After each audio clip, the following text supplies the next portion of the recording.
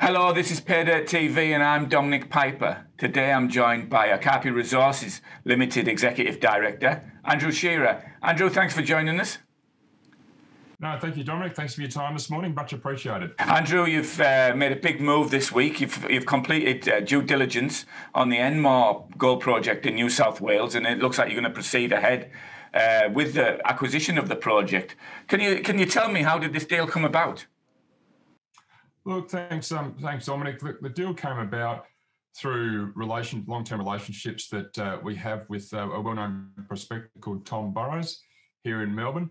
And Tom's had this project for 27 years and has been done a fair bit of work on it over the years, but introduced it to us and we're able to have a look and say that whilst Tom's done some good work, there's still quite a few gaps and quite a few opportunities for us to get in there and do some more work.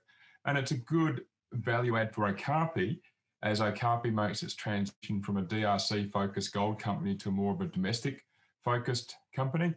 It provides walk-up drill targets that we still need to get the orientation on, but it has over 200 drill holes on the project and provides Okapi with a lot of good potential. And it's a good logical step in Okapi's strategy of building a portfolio of projects.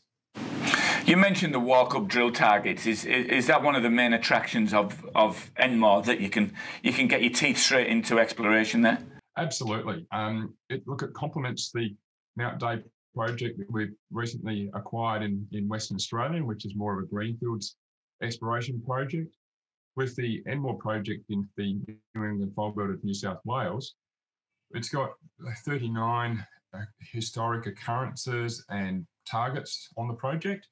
And as I said, there's been a lot of airborne geophysics. There's been a lot of drilling. There's been a fair bit of mapping done, but still opportunities. And one of those we're targeting straight up is a project called Sunnyside. Sunnyside, for example, has over 100 drill holes on it, but most of those are in the depth of around about 20 to 30 metres. There's only a few drill holes that have gone below around about 40 metres. And some of those have returned good grades of mineralisation, gold mineralisation. What we've found, though, is that in our DD, they have been largely vertical holes, and a lot of the structures that we're targeting under the oxide are vertical. So therefore, the opportunity for us is to come in and do some more detail, whether it be structural geology or whether it be electrical geophysics, get the orientation of those structures, and then better design our drill holes to come in under that known mineralisation and test those targets. So that'll be the first step. We've already starting on the approval process. We're working through that at the moment. You mentioned targeting that deeper mineralisation. We often see in New South Wales exploration targets and discovery projects. I'm thinking the border discovery recently by Okapi Resources are big, low-grade systems, often porphyry systems. Is that what you're chasing here, or is it a different style of mineralisation you're looking at? Oh, very much so. It is a different style of mineralisation from the majority of the news flow that we've been seeing out of New South Wales exploration, as you mentioned, has been those larger porphyry targets. This is in a different geological domain. It is more what we term structurally controlled, high-grade structurally controlled gold. What we've been encouraged by also is looking at the recent positive news that's been put out by peer company Red River Resources listed on the ASX. They've got the Hillgrove gold antimony mine, which is located probably as the crow flies about 35 kilometres north of the Enmore project. And looking at some of their good work that they've been doing, and what they're finding is that the gold mineralisation, a lot of the high-grade mineralisation is associated with a northwest cross-cutting structure. At Enmore, there is a dominant east-west structure that has been the focus because it's largely outcropping. What hasn't been the focus is, and we can see it in the airborne magnetics, is these north-same orientation structures at Hillgrove that we're seeing at Enmore that haven't been adequately tested yet. So that's given us hope, or no, that's given us the impetus to adopt a new model, a new idea, and learn off the analogies that Hillgrove Red River have been reporting. So what is the plan from here then? You mentioned that you'd probably do some geophysics early this year. Will the geophysics start in the next couple of months, and then when will you get ready to start drilling? Look, absolutely, we want to hit the ground running and go as quickly as possible. Under the terms of the farming agreement or the acquisition agreement, we have a minimum spend of $200,000, which encompasses 1,000 metres of drilling. We'd like to get on the ground as quickly as possible. As I said, we've started discussions with drilling companies to see on their availability. The timing really will come down to the permitting from the New South Wales government to get there and get on the ground. And also we've got to be cognizant of some of the current border shutdowns, but we would really like to be in there as soon as possible. And if that be around about March, April, that'd be a really good outcome. Andrew, as you mentioned earlier, as well as MR in New South Wales, your switch to a domestic focus has seen you pick up the Mount Eyre project here in Western Australia in the Forrestania belt. What's the opportunity there?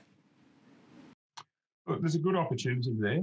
What it provides for Okapi is a low-cost entry into a project that has previously been looked at for other commodities other than gold. There's been a little bit of work for gold. We've identified a good contiguous soil anomaly there with limited drilling. The drilling that has been undertaken there has been allocated on outcropping historic material, and the opportunity is to come in underneath the geochem anomaly and do some more work there. We've entered into a joint venture arrangement with Lithium Australia on one of those tenements there. We've also applied for our own project there, our own tenement abutting it. What has slowed down with the COVID was the permitting and approval process in Western Australia, and that has slowed us down a little bit with getting on the ground. We have done some geochem. We're just waiting to get those results or collate those results and also get our ELA granted at the same time. But it certainly provides us with the first step in our strategy of developing a portfolio of projects with early stage greenfields one, and more provides us more with a semi-almost brownfields exploration project. And we're still looking to complement both of those projects with another asset as well. In that hunt for new projects, are you finding many opportunities around, and what commodities or style of project are you looking at?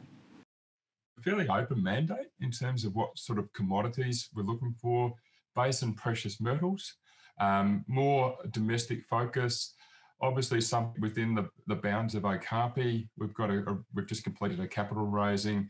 When that's finished, the second tranche of that'll be a 2.5 million raised. Whereas of the last quarter, we had 1.3 in the bank. So we'll have a fairly healthy bank balance. Market cap is around about will be around about 15 million at that stage.